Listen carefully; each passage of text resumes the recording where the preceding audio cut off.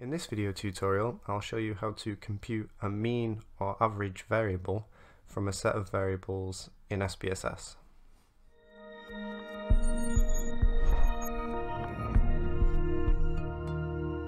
So to start with, I'll introduce you to my example data. So I have a set of scores on different tests from college students. So there's 13 students in total, and they have scores ranging from 0 to 100 on subjects of maths, English, biology and chemistry. And what I want to do is to compute a mean variable from these to calculate the average score for each student. So to compute a mean variable in SPSS, you want to go to Transform, Compute Variable, and in the Compute Variable window, what you want to do is enter a target variable name. So this will be the name for the new variable to be created. In this example, I'm just going to call mine score underscore AVG, which signifies it is an average variable.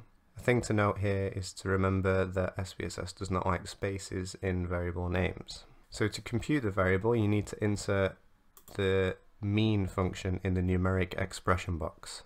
So you want to type in mean, open bracket, and then you need to enter each variable that's going to be averaged into these brackets, separated by a comma. So you can either type these out, or you can double click on the variables in the list on the left.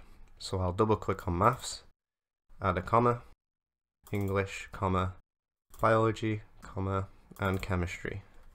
And then you want to close the bracket. And then finally, to run the transformation, you want to click OK. And then if you go to the data view in SPSS, you should now see a new variable has been created.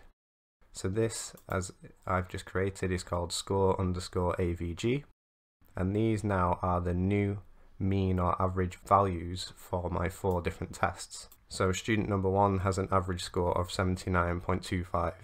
So that is how you can compute the mean or average variable from a set of variables in SPSS.